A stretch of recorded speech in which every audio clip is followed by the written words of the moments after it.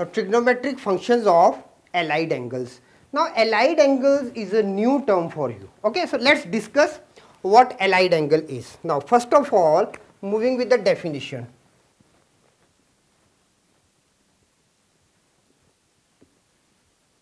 Now what definition says, an angle is said to be allied to an angle x if their sum or difference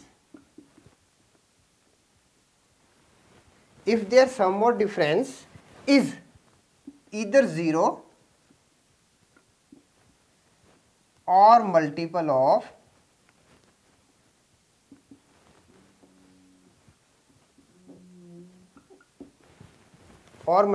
pi by 2. Now let's check examples now. Now let's go for an example. Now number 1, you can check it, negative of x is allied to x. Now how? Just look here. Negative of x plus x is equal to 0 means sum. We have discussing about sum. It becomes 0. Second example can be, now we can write it, suppose pi by 2 negative of x is allied to x. Okay, how? Again using the sum, pi by 2 negative of x plus x is equal to pi by 2. We are left with pi by 2, multiple of pi by 2. Okay, so this is allied. Then we can go similarly for pi by 2 plus x is allied to x. Now how this will be? Just check it. Pi by 2, we have written positive of x. Now subtracting it from x. Okay, so this again becomes pi by 2. Now what we have used? Difference. Difference is multiple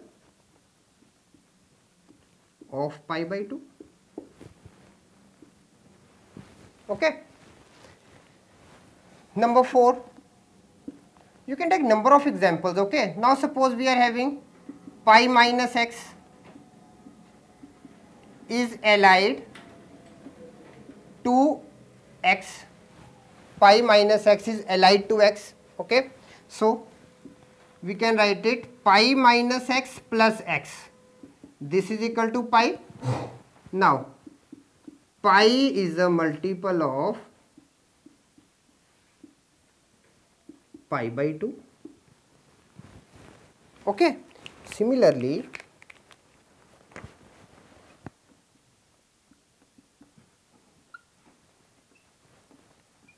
pi plus x 1, 3 pi by 2 plus minus x, 2 pi plus minus x, all are allied to x. Okay, so this was all about the trigonometric functions of the allied angles.